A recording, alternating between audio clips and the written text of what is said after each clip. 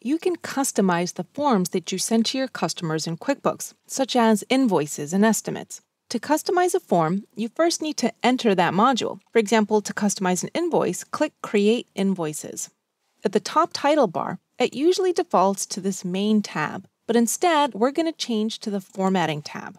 This is going to bring up a new menu of options. From here, select Manage Templates. This brings up all the templates for the invoice module. Remember when we could change to a certain template, such as a packing slip. This is where we go to create new ones and modify existing ones. So for now, I'm going to create a new one because I want to create a template for 2 Trees Olive Oil and one that I can put my logo on.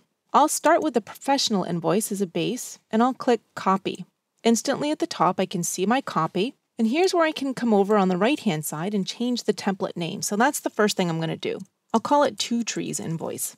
I can see how it's going to look on the right-hand side. And to actually get in and edit it, in the Select Template area on the left-hand side, once we rename the template name, it'll show up in alphabetical order on the left-hand side instantly.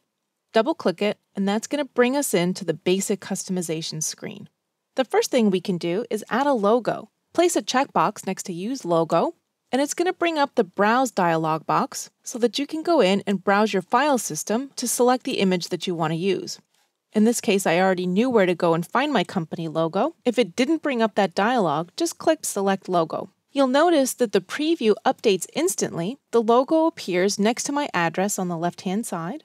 I can select a color scheme. I can also change the fonts for my address and name. Right underneath that, here's where I decide what basic information I want to show up on the invoice. It defaults to showing up my company name and address. Now, if I didn't put that information into QuickBooks already, I can do it here by clicking Update Information. I can also put in the website address so I can add more fields at any time by placing checkboxes next to them. Now, once I clicked on Website Address, I'm going to get the Layout Designer warning. It's just letting me know that I can use the Layout Designer to reposition any fields that overlap on this preview on the right-hand side. Click OK, and as it updated, I can see what they were talking about. Down here in the bottom right-hand side, it put in my website address, but it put it in a very bad spot. We can change this. Click Layout Designer in the bottom middle of the screen, and here's where we can actually start customizing where things can go. I can take any item here and select it, and resize it, reposition it, or drag it anywhere I want to. For example, I'll click on this 2 Trees logo that we put in, and I'll drag it all the way over to the right-hand side of the screen. I can also scroll down, and here's this website field. Now, it was put into the wrong place, so I can drag it somewhere else. Here's the label, and here's the actual URL. I can put those wherever I want, or if I decide that I don't want them, I can click on them and hit the Delete key.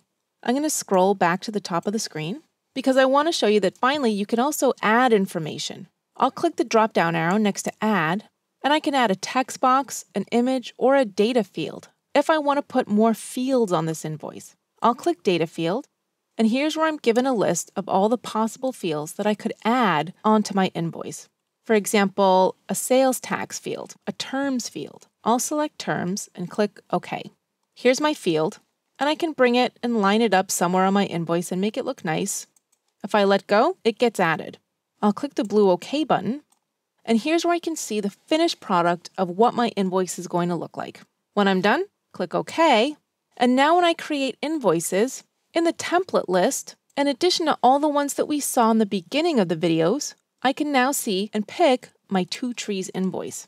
So if I choose a customer and pick an item and add it to my invoice, if I choose my 2 Trees template and change back to that main tab, I can now select Print, Preview, and this is what it's going to look like. It creates my template. Here's the terms field that we added. Here's the logo field that we added, and any other changes we made would be shown here. I'll click Close. I'll close out of this and I won't save it. And now you can go through and change and update all your forms to the look and feel of your company.